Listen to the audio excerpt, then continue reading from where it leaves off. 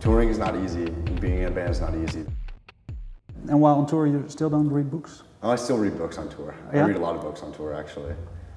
Right now I'm reading a book about American football player. His name is Walter Payton.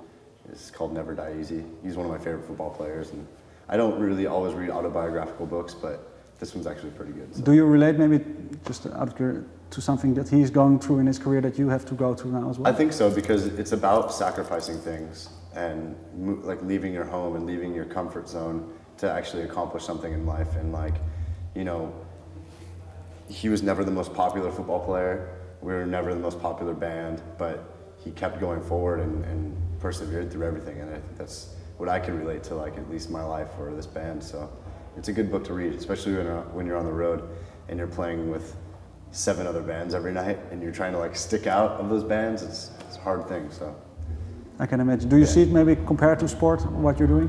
Could you see it that way? I don't know. I think there's ups and downs of music and touring, and I think the same goes with sports. You know, sometimes you'll be the popular player, and then sometimes you're the popular band, and I think everything kind of goes like this, and you got to kind of just stay like level-headed through it all just to get through all of that, because you're not always going to be the popular, trendy band, but you know, you got to go through that and get to a place where you'll be like respected and sort of like a trademark. Have you been aware of trends maybe to earn that respect, or you just ignored maybe that? I try to ignore it. It's hard to ignore it though, because you know, we've been a band for about 10 years now, and you know, we see the trends come and go, and I think that's something that like you just got to kind of be like, you know what, we've seen it, so we can't get disappointed that the new trend is not to be into something like Bleeding Through.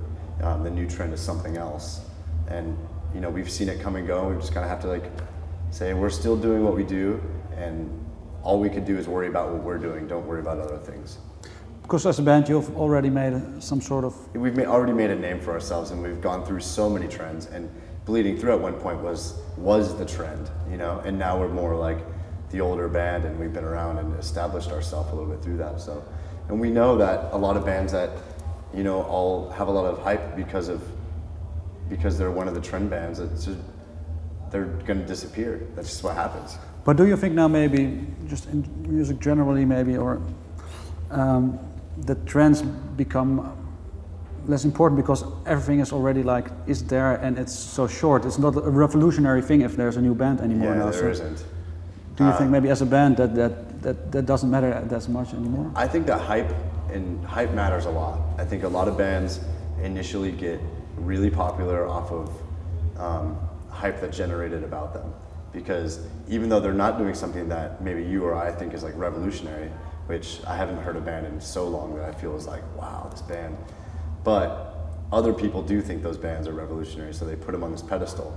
And I think it's not even about the music anymore. It's about the name, and it's about, you know, how many people you think are cool at a concert wearing that band's t-shirt.